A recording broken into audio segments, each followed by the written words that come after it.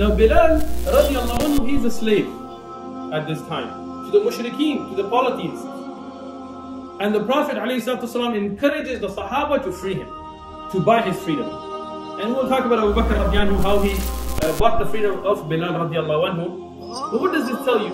The Prophet ﷺ now is encouraging the end of slavery. Slavery was there in the Arabian Peninsula before Islam. Before Islam they had slavery. And we'll talk about Zayd ibn Haritha radiallahu anhu and Usama ibn Zayd and so on today as well, inshallah. But one of the first things the Prophet ﷺ does is he starts to encourage the Sahaba, the companions, to free slaves, even though that are enslaved to the polytheists, to the mushrikeen.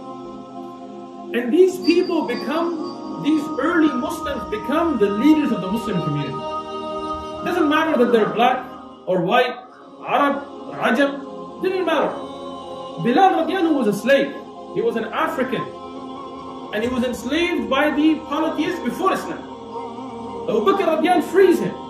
Doesn't ask anything of him. Doesn't say, pay me back. Nothing. Frees him. He ends up being the Amir. He was appointed as the leader, the governor of Sham. Sham were the whitest people in the Muslim Ummah at the time. Lightest skin.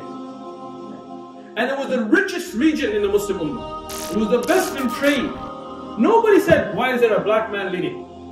Because Islam did away with all of this racism. Nobody is better in front of Allah. Not the black to the white, or white over black, or red, or this or that, skin color, rich, poor, except with taqwa. Whoever is more pious, whoever is more capable, he's put ahead. That's something beautiful about Islam. People miss.